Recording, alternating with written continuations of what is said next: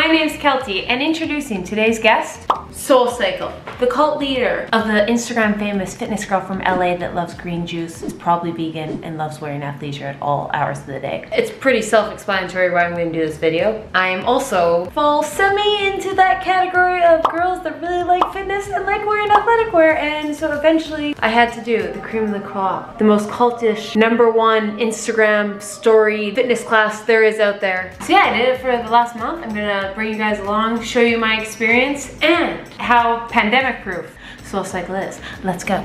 Now I just moved from Toronto to Vancouver. I actually have been to a SoulCycle there, and I'm gonna be honest, I am not a fan. But I do love a good spin class. Actually, spin classes are what got me hooked on group classes in the first place many years ago. YG Cycle back in Edmonton. I'm looking at you.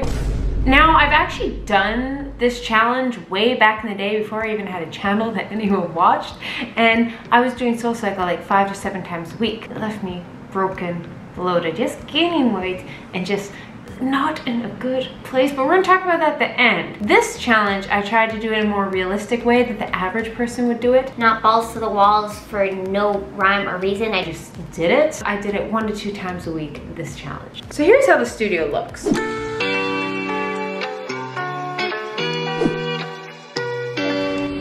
Morning, good. How are you? Good.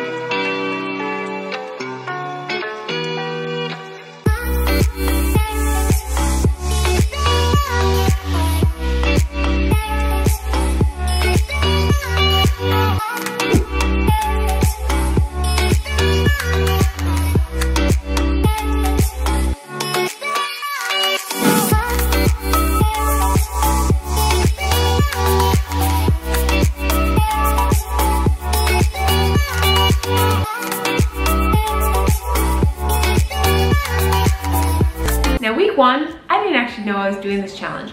I just Googled fitness classes in Vancouver, and the first thing that came up, it was really close to me. Class, I actually invited my friend Ash and her fiance Clark. We went and did it, and it was so much fun, and it made me want to do this challenge because I just had a little bit of, I don't want to say PTSD because that's not politically correct, but I just had a little bit of trauma from the past, remembering how much of a bad experience I had from doing it for 30 days. Excited, not being like, why am I here? Okay, we're gonna go book my classes for the week. So I want the Tuesday, 8:30, no, #1, and then I'm booked. You know, I've done this so many times where it doesn't really give any notification, like, oh, you're booked in, like, I'm just booked. Like, classes, it's there. But the first few times I did this, and then, for example, Wednesday, I'll book the 7:15, pick my class, and then I'd book another bike, and so I booked multiple. So just as a heads up, that's what you do, you click it and you're booked. And I've double charged myself. Anyways, that took me like 10 attempts before I noticed that. Psych! They also have this new book feature where you can book faster. If I go a week ahead of time, you can like reserve early if I do that. But then it costs you $15. But if you really care and you have that money to blow, there's that. A few moments later. So I made a boo-boo. I double booked myself and I realized I can't go to this 5 p.m. one on Monday. I can't control that. What you do is you go, you unreserve class. You're gonna be like, it's after 5 p.m. Oh yeah.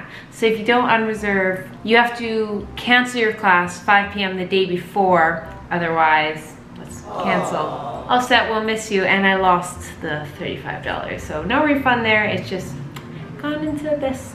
It holds you accountable, but a whole day ahead of time. I wish it was like 12 hours. I'm sure you could call and be like, I have COVID, and then take me out. So beginning of week 3 of this challenge, and honestly, it's good only going like twice a week because I'm so excited. It's like when you're excited to go to the bar and dance. It's kind of like that feeling versus like, oh, I'm gonna go work out again. Like it's the perfect amount. They're like 2 times a week.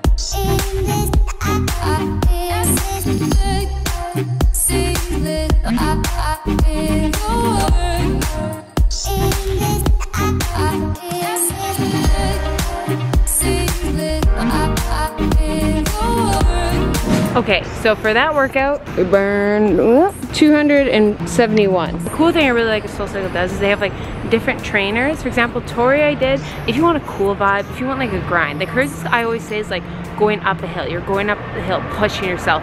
You're like, it's kind of sultry, hip hop music. You get to the top and then you get that like finish line, hurrah at the end. Like that's her class. Versus another instructor, I forget her name, I'll insert it right here. Hers is like very much like at an EDM festival. That's the best way I describe it. So it's a lot of just like intense with a drop and then like build yourself up, intense and a drop. And like personally that's like, I tend to gravitate towards more that. This is my best friend Ash, her style is more like Tori's. And to add to that, like this one I only burned 270 calories. The other one I burned 470, but I wasn't sore, so it was a lot like less. I was about to get mad that the vehicle was ruining my shot, but it was the fire trucks. I just finished week 3 and I tried to film in the class, but unfortunately I'm not allowed to film in a SoulCycle class. Actually, technically I wasn't even allowed to bring my camera in there before the class started, but you know what, better to ask for forgiveness than permission. So I'm gonna describe the class and reenact it. Stop interrupting me. Reenact it here using this. We're gonna sit on your bike. Each class is 45 minutes usually. There's a few 60-minute ones, but on average it's going to be 45 minutes. There's about 8 to 12 tracks. A track is the length of a song, and you're going to do a kind of dance. Let me demonstrate. Thank you, thank you. So this is just you normally on a bike. There's different positions. There's one, when you're up here, just do. There's up here, which you can't reach without going like this, so you actually have to stand. And then there's other little handles throughout. There's gonna be hand positions. There's a 1, there's a 3, and there's a 5. And the instructors is pretty much gonna yell at you the entire time, but you're gonna grab up. So you're gonna be like, a 3, off, 1. Sorry, I screwed it up. Be a 1, a 3. And then you're gonna do stuff like this. There's these like little dance moves. You can do ones where you're like this. You're gonna be up like this. Or sometimes they'll make you do crazy things. You're literally going like this. And I'm just gonna let you know, every class there's always someone who is clear their first time and their eyes are just like, what are you doing? And then there's the experts and you're looking and they've got the right foot leading and they look so cool doing it. And then usually those people like work at the front desk and they're experienced. Some studios have like flashing lights and all that. SoulCycle's got none. It's got 3 candles. And then the second last track, usually they come and blow it out.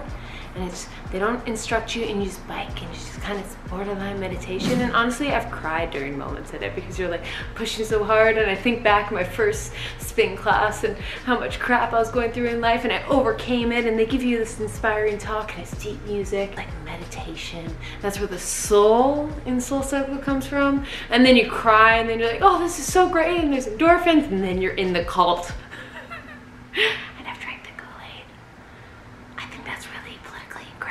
But like it's also feels right. So week number 3 done. And I did an Instagram story asking you guys any questions you have about SoulCycle, so I'm gonna answer them now. And first, the most important thing though about working out is looking cute. Because if you don't look cute, you don't feel cute. You don't want to work out, and the best way to look cute, Gymshark. And if you click the link down below, all the Gymshark new releases are there and you can help support me as well because looking cute is half the battle. Question 1, how much does it cost, how expensive it is? Here's the actual price in Canadian dollars, in American dollars, keep in mind. But on average, it's gonna cost you $25 to $30 a class. You can get memberships that maybe if you do 10 a month, it's gonna drop down to like 22, but you can average about 25 to 30. Calories burned in 1 hour class versus 1 hour running. On average, I was anywhere from 250 to 450. Running, I'm usually 450 to 650. How bad does your butt hurt after? Okay, the first like 3 times you do it, your butt is gonna be so sore. And anytime you take a break from it, it's gonna be 1 or 2 classes. Or if you do a whole bunch of classes, like after like my 5th class in like 10 days kind of thing, my butt hurts. So it's just about pacing yourself and you get kind of used to it. At a cult where they're all secretly velociraptors, yes. Is it better to go alone or with a friend? It's a great thing to do with your friend. That's like my favorite thing to do, but it's also a great way to meet friends. If you don't have any friends, go there and it's a great way to just like come in, meet people. You start to recognize people that work out at the same time as you. So either, do you really trust that you won't catch COVID here? Okay, I'm in Canada, so it's a bit better, especially in BC. We're kind of doing pretty good. I'm feeling pretty good. They've done enough, but I'm not like wowed by the COVID protocols. Is it worth it, and would it kill a regular Joe like me to do it? I work out 2 to 3 times a week. I think it's worth it, maybe to do 1 time a week. For a regular person, there is every different fitness level in there. The instructors are always next level fit, so keep in mind.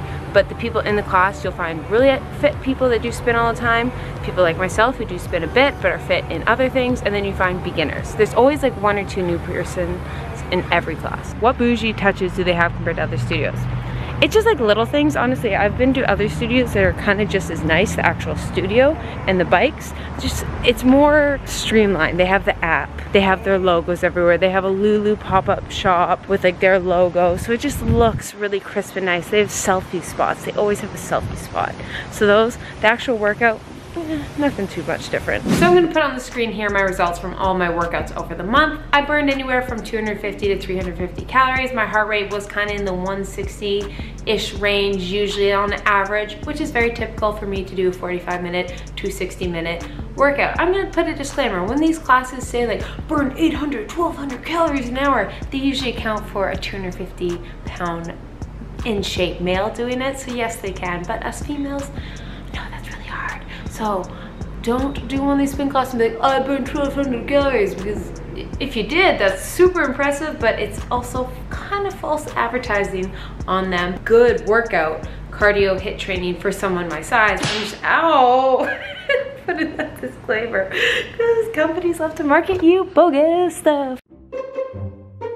Now, Research Keltie checking in with some very exciting news, because normally I'm known to just do simple research, but in today's episode, I did my own research. Yes, Research Keltie is a true scientist.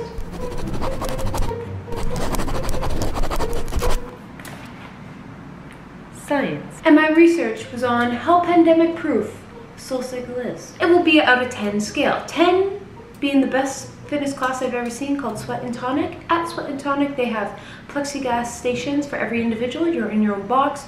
They have a temperature thing that right when you walk in, they monitor your temperature, then you get it done with the gun. Right when you walk in, you have to fill out the forms. There's some fancy air circulation, which I won't bore you on because it's fancy, scientific terms.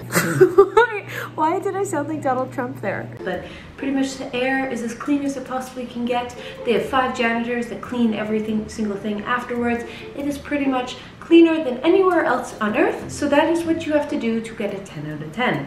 A 0 means I walked in and instantly got COVID. And there's the scale. First, there's a plexiglass wall between you and the check-in staff right when you come in. Also, you do all check-in via your phone now, so you don't have to directly contact with them, and you have to fill out some forms if you don't have your form. There's limited scheduling. They have about half the classes they normally have to encounter for more cleaning. There's a bike between each bike. Yes, there's no plexiglass. They just use one of their old bikes, take off the seat just to make sure you keep your 6 feet away. That and keep in mind, they've been limited to about 10 to 15 people per class, depending on the studio you go to. Bathrooms limited. There's usually some toilets, sinks, stickers to make sure you keep 6 feet. It's a free-for-all once you get in there. Sometimes there's a lineup outside, but I did notice once you get into the studio, it's just like any other studio class. You get in and it's a little bumpy and you try and keep your distance, and it's they do clean the shoes, and I noticed they clean the bikes right away, right after. I saw 3 people coming right in, so good on that. It is quite common at the end of a SoulCycle class, you lift up your water bottle and swing your towels around, but for obvious reasons, swinging a sweaty towel around is not very optimal in a pandemic, so that is gone. Overall, a 6 out of 10. I don't think I'll get COVID. I feel pretty safe, but they're not going above and beyond. If you are one of the populations that you are very worried about COVID, avoid SoulCycle. If you're someone who doesn't believe in COVID and all that, well, go about your day and your conspiracy theories, and we don't got time for you. But if you're somewhere in the middle and you're healthy and you are respectful of others and you keep your distance and realize the potential of being indoors, SoulCycle is going to be all right for you. A 6 out of 10, pandemic proof. Might get COVID, might not.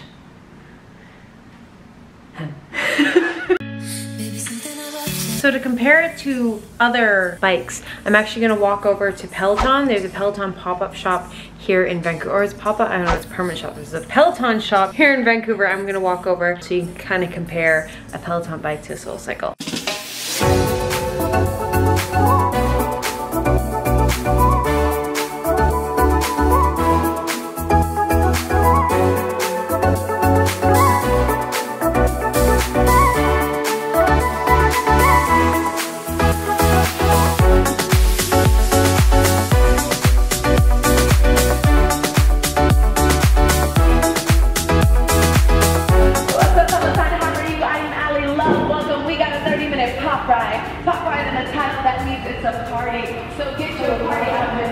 Here's what the original one looks like. Very similar to what we saw today.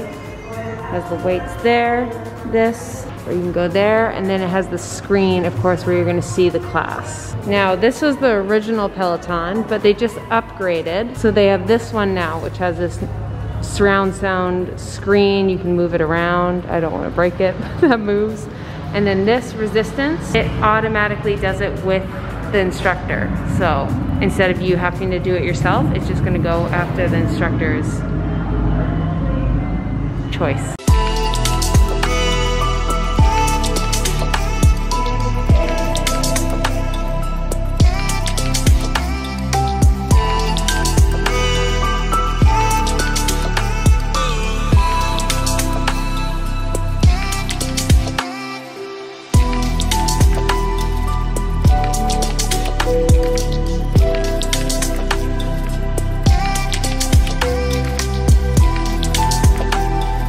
So the bike itself, the Peloton and SoulCycle bike, are pretty much the exact same thing. There's really no difference. The only difference is one's at home, one's in a studio. So I would consider Peloton the at-home SoulCycle, that you get that community, you can be a part of challenges, you can find your favorite instructors. Like they took the SoulCycle concept and put it virtual.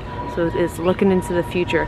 Now cost-wise, a Peloton bike, the old one is like $2,500. The new one is about $3,500. So yes, they're crazy expensive, and there's a monthly subscription. So it really comes down to a SoulCycle membership is gonna cost you anywhere from $150 to $250 a month, depending. So over 10 months, or that's gonna pay for it, and that it's cheaper to get a Peloton long-term, but the initial cost, so it really comes, if you're gonna be 2 to 4 times a week, every week for several years, the Peloton will actually be cheaper over time.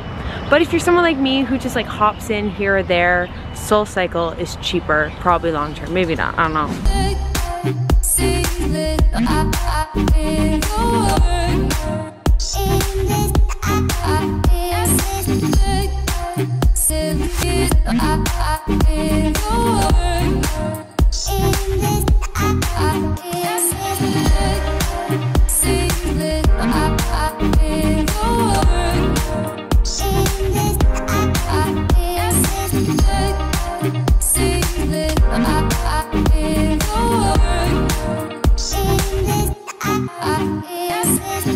So after 30 days of doing SoulCycle, not every day, but consistently, I'm gonna name my top 3 pros, top 3 cons. First pro, great music. SoulCycle wins for the best soundtracks. Honestly, I wanna steal them and just play them when I work out. Like, it's just the perfect build up each time, and you feel like you're in a nightclub. Second, play off that paired in with these super fit, great, motivating instructors. It is so motivating. Like, you wanna push yourself. There, I'm like, I wanna dig deep for myself. Like, they're really good at doing that. 3, if you need a great sweat and a community, that is what I love about spin classes. If you're new to a city or you don't have a lot of friends, you want a great way to be part of a community, I've always turned to spin classes for that when I'm new to a city. It's just like, you dip your foot in the fitness scene, and there's just a lot of like-minded people that are super supportive.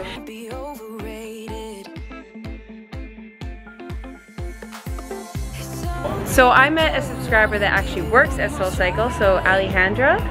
We're gonna call her Ali for short. So I just wanted to ask her, what is your favorite thing about SoulCycle? Any benefits you saw? Okay. My favorite thing about SoulCycle is that each class is different in its own way, and it just hits you in different ways at your body, and it is a full body workout, and it's like more than just a workout. It also like kind of like helps cleanse your soul in a way. It's like another spiritual connection to it, and that's just one thing I really love about SoulCycle. Well, in community, it should be the foundation of fitness, in my opinion. That's the way to make it sustainable, and just it becomes part of your social life. Like, that's what I love. When there's a good community, love. But speaking of love, let's go the opposite and let's talk the cons.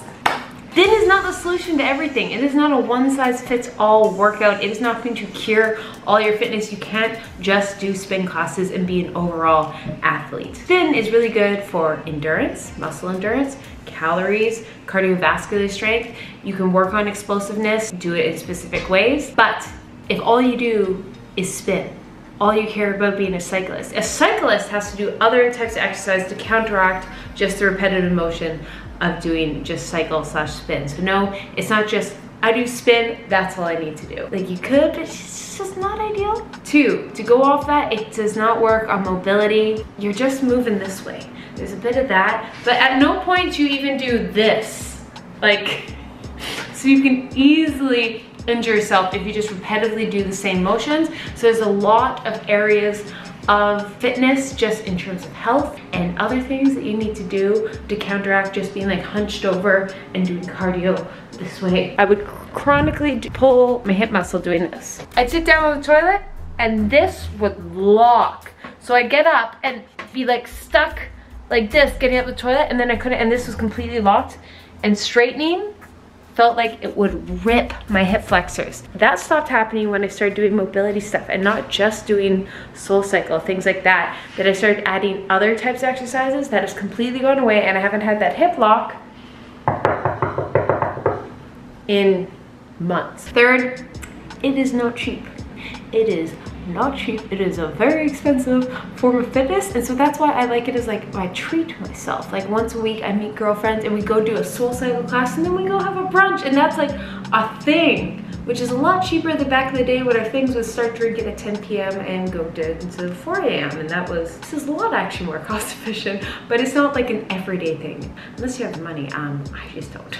How do? Now my results, when I did it for like 30 days, so pretty much I was doing it like 20 to 25 times a day, a month, not a day, oh my God, versus when I was doing it 1 to 2 times a week. Now what happened last time I did it 5 times, I just did not feel healthy. Pretty much what would happen, just being 100% transparent, I would gain like 3 pounds every day I did Soul Cycle. What would happen is like my body was chronically stressed, and also I wasn't doing any of the rehab outside it. I was just doing that. So I do the Soul Cycle class, and then or the spin class or whatever it was, and then the next day be up 3 pounds without changing how I ate, how I drank. I almost became too obsessive because the scale was going so all over the place and I was trying to control it, and that added more stress. And whenever I add stress to my body, I get really bloated and water retention. Now, yes, sometimes there's the counteract that you get stressed, bloated, and then you eat more and you're stressed, and that's hard. But I became like, and it was just like a really toxic cycle I got in. It was just kind of like, hey, I have to do more cardio because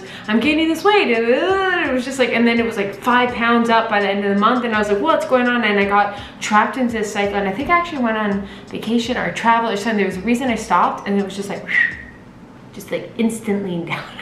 Now I just moved, and that's a lot of stress coming from moving and not going so extreme. All I've been doing is kind of just going on walks, working on my mobility, my stretching, everyday mobility work, like for my ATP, and then doing Soul 1 to 2 times a week. And I just feel, I haven't lost any weight, but I just feel good. Like my stomach feels nice and flat and good. I don't feel bloated. I just feel good. I feel myself. I haven't lost a single pound. I'm just like maintaining, but my body feels good. Now I wish I had recorded the first time I did it, but the only way I described was like the bloatiness. Like this would have been me before. Like my legs were swollen. Like I felt like it was kind of like this all the time. Swollen and like this puffiness, versus now I don't think I'm leaner necessarily, but it's just my legs just feel, you know, there's still something to them, but they just feel healthy and lean and good.